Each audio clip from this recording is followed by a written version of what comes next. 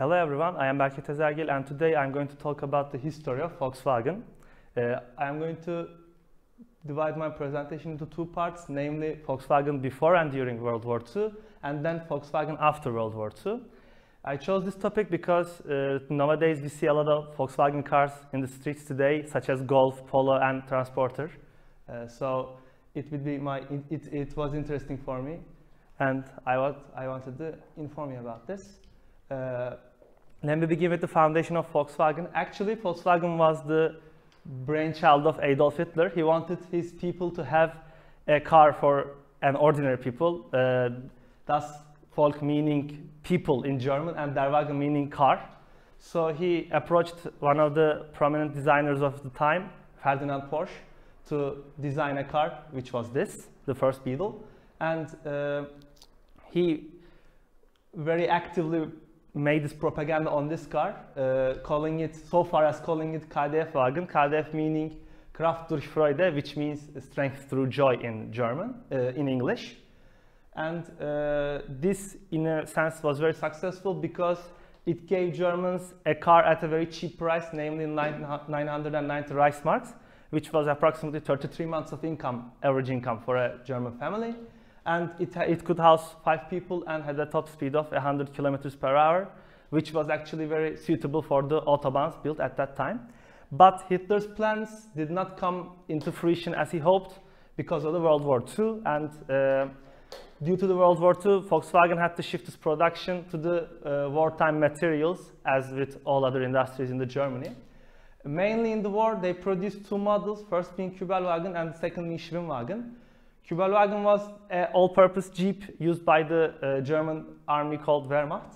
And it was what Jeep was to the Americans. It was the icon of the German army. It was very well liked by the troops.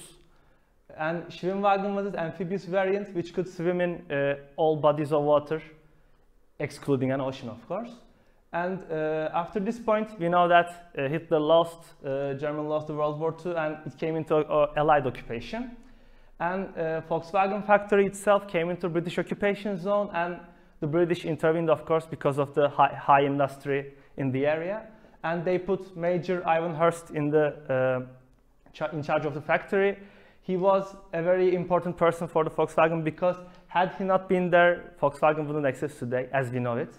And he was very active in the rebuilding of Volkswagen because he could just dismantle the factory and send it back to Britain. Instead, he just wanted to create employment for the people over there. And even so that he managed to persuade the British Army to have an order of 20,000 cars, which opened a huge employment to the citizens of the KDF Stadt, which was the state Volkswagen factory was located. And here we can see the 1,000th car leaving the factory and Major Ivan Hurst on the driving seat. Moreover, the British saw the repercussions and they said that they could only have 10% of the 1936 car production as to limit the industry. But this did not stop Volkswagen from being what it is today. As we can see here in 1949, it was reformed as a trust under the state of West Germany and state of Lower Saxony. It is still, in a sense, a governmental organization. And in 15 years, they managed to expand to the whole of the world as we know today, even opening factories in England, South Africa, Brazil, and Australia, and making exports to all over worldwide, excluding the communist countries, of course, because of their isolationist policies. And things were going very well for them, but they did not have a lot of models. Here we can see 2 of their models.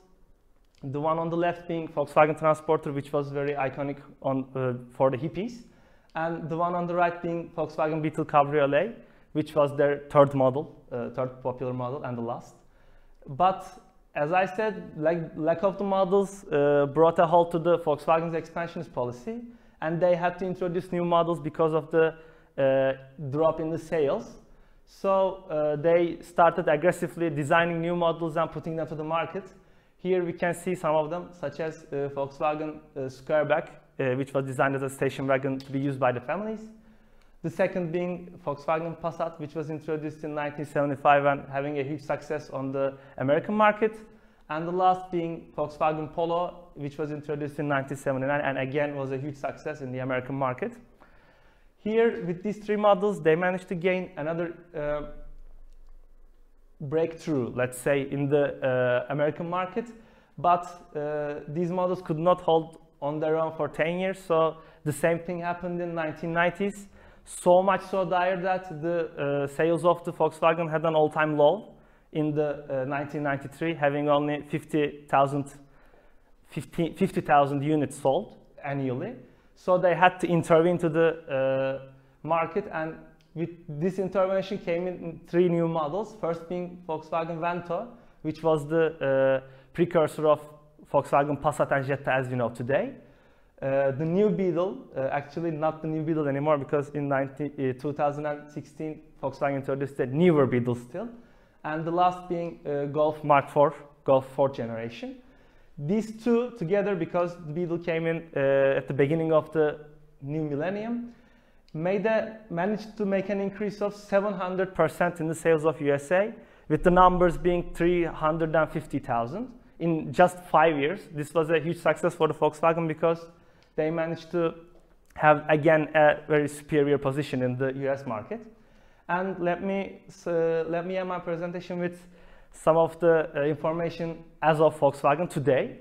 First being in the recent years, they have been following a policy of modernization and further expansion into new areas such as biodiesel, hybrid cars, and automotive security.